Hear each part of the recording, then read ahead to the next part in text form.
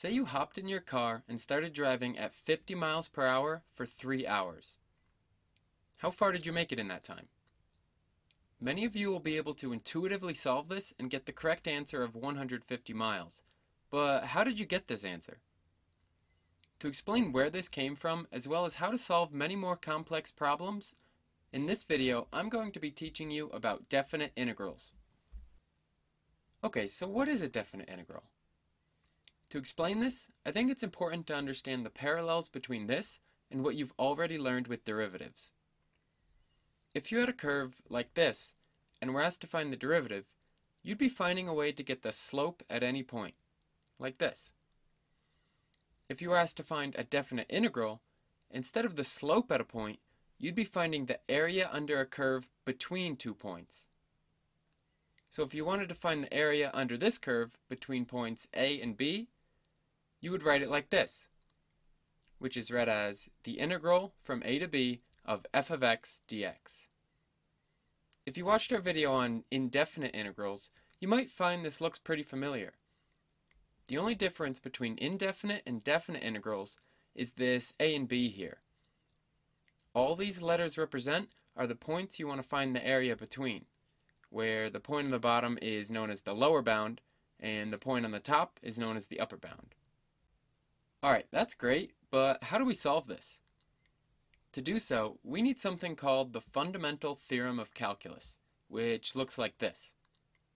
I know the title and the notation may seem a little daunting, but I promise it's not as scary as it looks and sounds. These capital F's just represent the indefinite integral or antiderivative of the function f of x that's within the integral. So all you have to do is take the antiderivative of your function, plug in your upper bound b, and now we'll get this area here. Then you plug in your lower bound a to that same antiderivative to get this area here. Subtracting this area from the first area will leave you with the area that you wanted in the first place. Now if you're not sure how to find antiderivatives or just need a refresher, quickly go watch our video on that before continuing. Okay, enough of this theoretical junk. Let's see how this works with an example. So let's say you are asked to find the area under a function f of x between x equals 1 and x equals 4, where f of x equals 2x plus 1. So all this is saying is that we have this curve and we want to find this area underneath it. First things first, we need to find the antiderivative of this function, capital F of x. Using the integral power rule we learned before, we find that the antiderivative is 2x squared divided by 2 plus x plus c, which can be simplified to just x squared plus x plus c. And I like to write it in these brackets like this with my upper and lower bounds to remind me that we still need to plug in those values. So first, we need to plug in our upper bound of 4.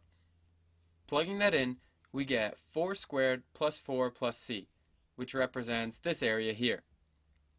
Then we need to subtract what we get when we plug in our lower bound of 1. Plugging in 1, we get 1 squared plus 1 plus c, which represents this area here. Now all that's left is some arithmetic. But hang on, what do we do with these c values? We don't know what those are. Fortunately, if we were to multiply in this negative sign, we would find that we have a plus c and minus c in our expression, which perfectly cancel each other out. And this is the case for all definite integrals that you do. When you are doing any definite integral with bounds like this, you don't have to worry about that pesky plus c anymore.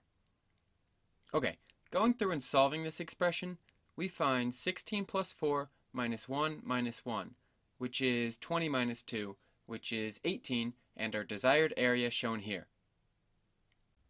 Now that we covered that problem, let's return to our question from the beginning.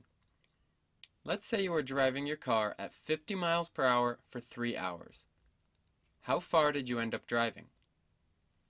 In other words, we want to know what your change in position was from the time you started at hour 0 to the time you stopped at hour 3. Since your speed, 50 miles per hour, is the derivative of position, or rather, your position is the antiderivative of your speed, we can find our answer by taking the integral from hour 0 to hour 3 of 50 miles per hour dx. Visually, we have a constant speed of 50 miles per hour and want to find the area under the curve from 0 to 3. So first, let's once again find our antiderivative. Since our function is 50, we find that the antiderivative is 50x. Plugging in our upper and lower bounds, we get 50 times 3 minus 50 times 0, or 150 minus 0, which equals the 150 miles many of you intuitively knew from the beginning. Now I know this video is pretty dense and it may have been confusing, but if you rewatch it a time or two and practice some more example problems, I promise you'll have it down in no time. And if you did find this video helpful, I implore you to hit those like and subscribe buttons into oblivion to help us help more students like you. Thanks again for watching, and remember, you have big dreams. Don't let a class get in the way.